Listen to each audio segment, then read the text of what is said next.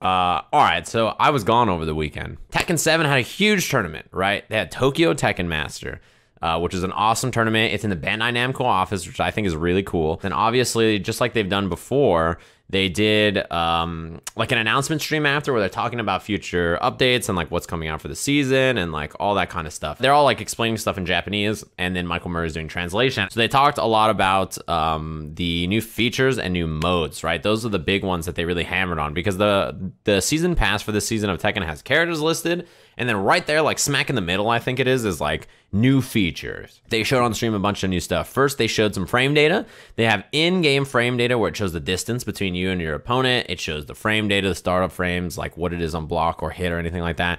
They have like a simple version, which has like the blue and red silhouettes. So when you do an attack in your plus, the character who's plus is blue.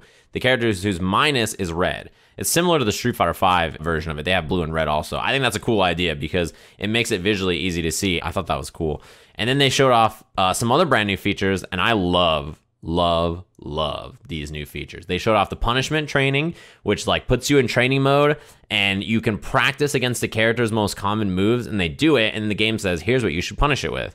Boom, boom. Like back 1-2 with Paul. You got to punish with this move. All right. You block this low. You got to punish with while standing 4. This low, you got to punish with while standing 3-2. Like it's like teaching people stuff, right? That is a really, really cool concept. And then they showed off that there's also like a hard mode and an easy mode for it, of the different things, like one where it changes up the moves and stuff. And I thought that was really interesting. Then there's a replay system. They said, yeah, there's going to be this replay system now. And with this replay system, this training mode feature is kind of like built in, where during the replay, there will be moments where it shows you, hey, there was a punish opportunity there that you totally missed. You missed this punish opportunity. This like move that you blocked here, you could launch with, Hwoarang's back 3 or something. And I was like, dude, these features are really cool. A lot of people have said that Tekken needed tutorial style features for a long time. So this is really cool. The other thing they added, by the way, was the sample combos. I forgot about that. In the practice options, or in the menu there, when you pause it and you go to your move list, they have sample combos off of different launchers that are like easy, medium, and hard. I was like, that will go a long way. I think that's like such a, slam dunk for people who are trying to learn characters. Now let's get into the real discussion here. First and foremost, I'm a big fan of all the features they dropped. I think they're awesome. And I, in general, love Tekken 7. I watch all the tournaments that happen for Tekken. We follow like the status of TWT events on the stream. I'm a huge fan of Tekken. They have all these features for free, and the but is that there is a price for the frame data. It's $4, or it is included in the season pass. Now look, I'll say this. I think Bandai Namco are perfectly allowed to charge for frame data. And I also think that, they worked really hard on these features. They're clearly very proud of them, and they clearly put a lot of work into a lot of the sample mode stuff, the punishment training stuff, and the replay stuff. But when people get upset at you for charging for frame data because every other company gives it out for free, you can't do the shocked Pikachu face and be like, what? What do you mean you guys are upset that we're charging for frame data? I wasn't going to say anything on Twitter about the whole situation at all. But the amount of community figureheads who went on Twitter and were like, you guys are too broke to pay $4, just don't buy coffee in the morning. They work hard. You don't want developers to be paid money. You guys don't love developers. Oh, I can't believe you. $4 for a feature we've been asking for 10 years? You guys should be grateful that they even added it in the first place. There were so many people, community figureheads, showing up on Twitter like, how dare you be upset that they're charging for frame data? I couldn't believe the amount of people who were saying this shit, and I was like, hold on. I gotta say something on Twitter. These motherfuckers are getting crazy. Mocking people for not wanting to pay money for something like that is like, it just cracks me up as much as Majin Obama bringing up esports ecosystem cryptocurrency. Thanks very much for the 2 years, Reverend. I appreciate you. So I had to be like, look, guys, this is why people are upset. And I don't know why this is, but in fighting games, much like developers, consumers seem to not be able to look laterally and understand that these other games have the stuff you're talking about. I didn't say I hate Bandai Namco for charging for money. I don't think they should ever charge money for their feature. I didn't say any of that. All I said was, I don't see why you guys can't understand that when comparing Tekken 7 to other fighting games, charging for frame data seems a little strange. I was like, look, man, when you compare Tekken 7 to other fighting games on the market currently, all of them that have frame data in them, which is a lot of them, have not charged for this frame data to come out. What year did Skullgirls come out? Is it it's like 2012 or something, 2011? 2013, there was Injustice and Killer Instinct. All three of those games have frame data in them. Virtua Fighter had it a million years ago. Since then, it's become common in a lot of different games to include the frame data, right? I mean, all the NRS games since then have released with training mode, right? There's plenty of other, like Punch Planet has frame data in the training mode. Like DOA has frame data in the training mode. Like lots of these games have it. And they said, now look, Tekken 7 didn't release with frame data, okay? Those games release with frame data. Adding in frame data later is impossible. No company has ever done it. In the last year and a half, Dragon Ball and Street Fighter added frame data in the training mode. Yeah, like, of course these games have released frame data later, and they didn't charge for it. And none of the NRS games or KI or any of these other games charge for it. I think when you compare it, it makes sense for people to be like, what the fuck, guys? You guys are charging for frame data? Like, what the hell is going on? And I think that it's very normal for people to be upset that one company is charging them for something that every other company has released for free. And a lot of people are like, well, now hold on. Tekken 7 has hundreds of moves per character. You know how difficult it is to do that? And the thing is that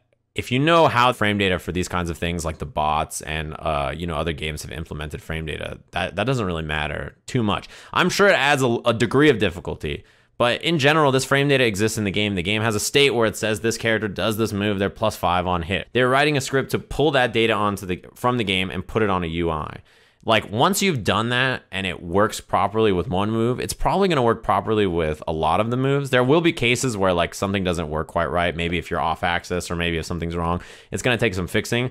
But for all these other games, it's very similar in how it does it, right? The number of moves doesn't make it monumentally more difficult. It's not like somebody's pulling up at the move and like typing in the data manually. There's a guy that replied to me that legit said, if Street Fighter 5 did this, I'd be pissed. But because it's Tekken, I love Bandai Namco. I'll support them. I don't care. My Burrito 420 says Street Fighter 5 sucks though. That's why.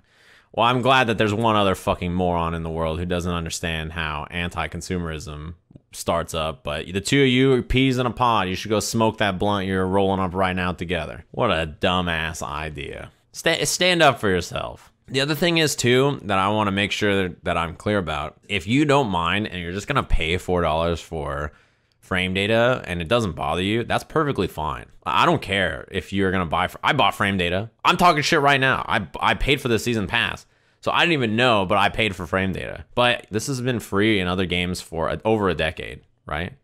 So that's why they're upset that it's now a charge feature in another game. Like when Markman goes on Twitter and is like, look, I can't say too much, but I've worked closely with the team and I know how hard it was for them to implement this. Come on, Mark.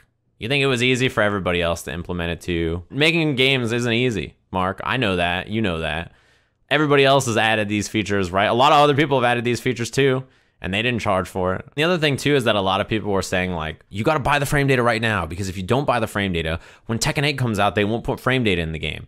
Okay, well, let's say Tekken 8 comes out in like 3 years, right? That's 2022. It'll be 10 years after other games included frame data for free. So if they haven't done it by then, they just don't care, right? To put it in the game. They just don't care that frame data is important to you. They're like, whatever. It's been, other games have had it included for 10 years. Ah, fuck them. Who cares? We're Tekken. It's good ass Tekken. We don't need that. Virtua Fighter, which included it, will have been like 20 years old. My point here is that Tekken is a tight ass game. It's a dope game, and a lot of you guys love it, and I love it. It's a fantastic game, but it's not infallible. If, a mistake is made, you're allowed to say, hey, I don't think this is okay. I still love Tekken, but I as a consumer don't love this that much. By saying frame data should be free, you're insinuating that it isn't worth your money. No, you're saying this is a feature that has been standard and included in many other fighting games for free, right? So charging for it in one game when it's been free in all the other games is, weird. And I'm not saying that you have to make it free. Some guy was like, hey, well, Sam Show made their season pass free. That means all games should make their season pass free, right? And I'm like, no. First of all, Tekken is perfectly capable. They can just charge for frame data if they want. I can't stop them. But when you compare it to the rest of the standard in other fighting games, it obviously looks like a little bit like silly, right? It's like the one game that feels that you should be paying them for them to include a training mode feature, right? That seems pretty big. As big as Keywork dropping the Twitch Prime. Thanks very much. It's also a bad precedent. Yeah, a lot of people brought that up. It's also a very bad precedent. What happens if they see this? Capcom ooh, these motherfuckers will pay $4 for frame data. You know, all these other companies are going to be like, what? We didn't have to include frame data for free? Every other non-American company is going to be like, oh, sick. We don't have to include frame data. Tekken doesn't do it. It's at the top of the fucking... Everybody loves Tekken. They didn't include it.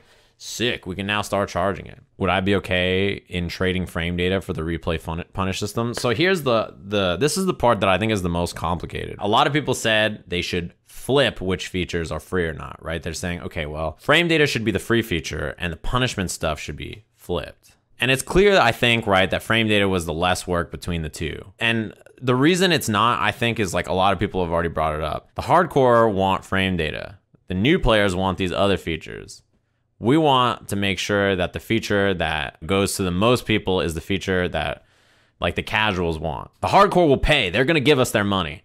But the casuals, they're going to get the free stuff, right? That's the idea. It still is a problem to me to charge for frame data, of all things. And like the follow-up from Michael Murray earlier was like, would you guys just not want us to update the game? You can't let them get to you, Michael Murray. Don't let them get to you. Do you not have phones to just look it up? Don't let them break you. Development time does cost money, absolutely. And all these other games that have added frame data for free have done it on development time that is funded by something else. I get why they would do it this way. It's just still so unfortunate because you don't want to charge for frame data. And nobody wants to pay for frame data. In a Tekken Discord, I was saying that it's silly to charge for basic functionality. And they said, basic functionality, you must be watching Sajam. Yeah, imagine being like, you want your fighting game to have features? Are you a fucking idiot? Fighting games should come with no features and you should pay for them all. It's always this discussion, isn't it? We're always like, man, we were so close to having something good, right? It's like, this game has great netcode and really cool features. Well, fuck it. That game is just trash. I don't like it. Okay, this game has awesome gameplay and it's like really cool. Well, the netcode's bad. They're charging for features that you want. There's no tutorial. There's not a lot of stuff that you want. Shit. All right, well, that game's not perfect either. What about this game? You know, it's like you go from game to game and none of them are a complete product that has the gameplay you want. It's always something like that as a fighting game fan, right? Not for me. KI had everything I wanted and it's fantastic.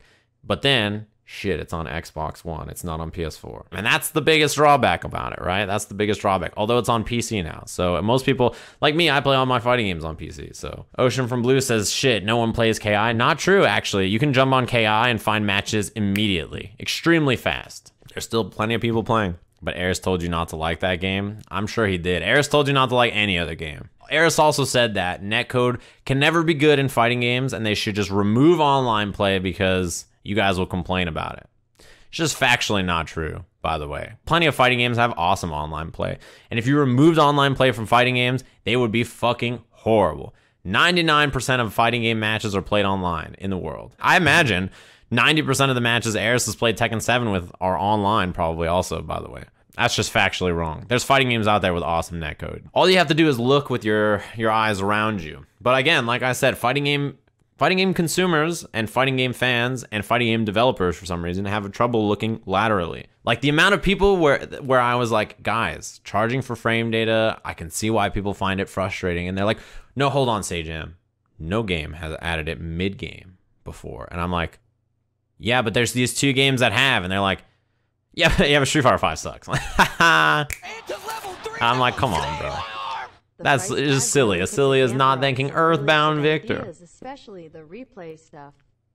Imagine the conversations if this was just free. The replay stuff is tight as fuck. For some reason, they are more willing to fight for that kind of stuff than they are for just, you know, accepting that the current state of fighting games could be better. That's the unfortunate truth. It's why I made a video saying fighting game fans should demand more. They should demand standard features to be standard, right, in their games. And I don't expect the feature in one game to be in a game that's coming out a year later or 2 years later or something, right? But we're past that. We're 5, 6, 7, 10 years from when this stuff has been included in games. It's time to move on. It just seems like pretty obvious to me that that stuff is important. I actually have to say, of all the no good for nothing scoundrels that have come into my saloon, you're probably my favorite because you gave me the dumbest argument of all of them for me to talk about. Dude, What the fuck do you mean back in my day, the Prima game guides were $20 and they didn't include frame data? All right, well, guess what? Back in your day, you didn't have all kinds of shit. You didn't have mobile phones. You didn't have the fucking internet. You didn't have frame data apps that have all this available to you. What kind of boomer-ass argument are you trying to bring to the table that you fucking bring up Brady Games guides from 20 years ago? Ultra Street Fighter 4 tried to charge for frame data, right? And people laugh their asses off at them charging for frame data because they're like, what the fuck? Bruh, you guys are going to try to... They had an app and they had a fucking guide. And people were like, bruh, are you serious? Are you stupid? And people laughed at them. This back in my day, Brady's game guide shit. I mean, some people paid for it and some people will pay for frame data in Tekken 7. You're allowed to do it. I'm not going to stop you. I'm not going to grab your credit card out of your hand. However, when you try to get upset at other consumers who point out the inconsistency with the rest of the fighting game space and features that are standardized, you gotta say, well, they have a point. When people say it sets a bad precedent about charging for quality of life features in fighting games, I can't disagree. It doesn't seem like it's a hard thing for me to even try to argue against, right? I'm like, no, they're correct. And my assumption, by the way, is that this frame data will come out, and much like the frame data for many other games that have released, it will be incorrect. It'll have spots where it's incorrect. There's usually some stuff that has to be patched and changed. If this $4 frame data comes out and anything's wrong, uh-oh. At the end of the day, can we all just agree, though, that the training mode features that they've added, particularly sample combos, frame data, and the punishment guide, is really cool?